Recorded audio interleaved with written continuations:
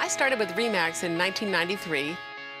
Remax in the 90s was cutting edge for sure, right out of the gates. Remax was really working with all its territories and all of the franchises all over the world, unlike any other company out there. We had access to all these great information bases. Remax was just outstanding and worldwide. When it started here in Cayman, they were the top dogs. We were trendsetters. We were showing them these are the rules, these are the guidelines, what they use in North America. It'll work for us here too.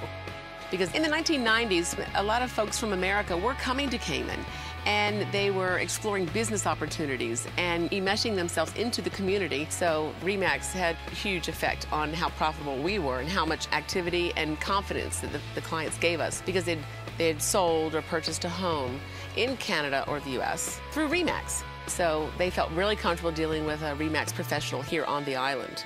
And so we outshined the other offices by miles. Other real estate companies, I would say, had a more casual, laid-back approach to it, indicative with the island. We were much more professional, what the North American investors and people that were moving to the island from North America were used to. They were used to a certain level of service, very different than anything anyone on the island was providing to clients at that time.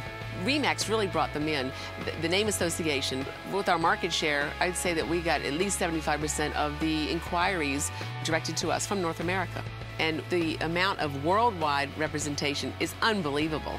When we have international rankings, I'm like, wait a second, you know, those South Africans or those folks over in Israel, they're cream puffing me. I got to get back on my game. And that's what Remax does for you. They help you be a better agent. I thank God every day, because with Remax and my hard work and my drive and the tools that they've given me, I have succeeded. I have soared higher than I ever imagined that I would.